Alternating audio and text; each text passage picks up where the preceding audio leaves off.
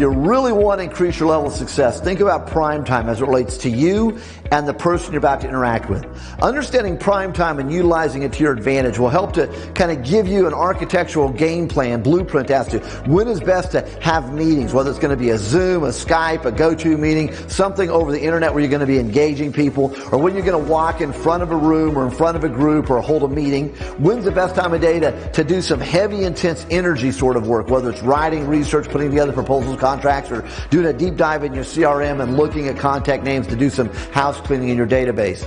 But prime time means this. Let me pose 3 questions to you, and so for you, quickly mentally write down the answer. Number 1, do you have your best professional energy in the AM hours or PM hours? There's no right or wrong answer, just your answer. So are you more of an AM person or a PM? So whichever you are, you now have letters defined in your head. I'm an AM or a PM.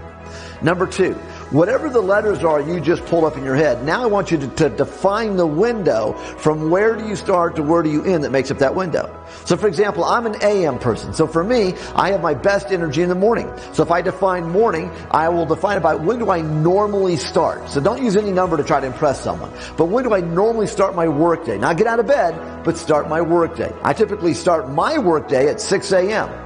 So if question number 2 is define AM or PM, and I'm an AM, then it would be from 6 a.m. to noon. That would be my window. If you're a PM person, it's going to be from noon to when do you normally end.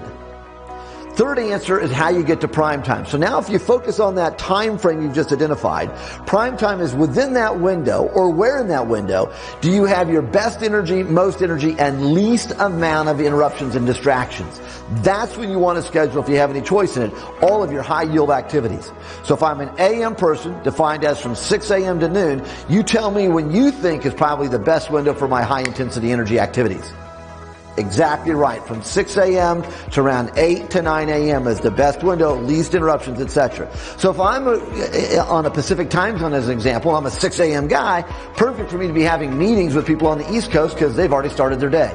So think about when is your prime time, because that's when you want to schedule your high yield activities. And if you can't schedule them around those windows, now be aware of the fact that you may be running on low energy, so you've got to kick the energy up if you're trying to get someone excited about what you have to offer.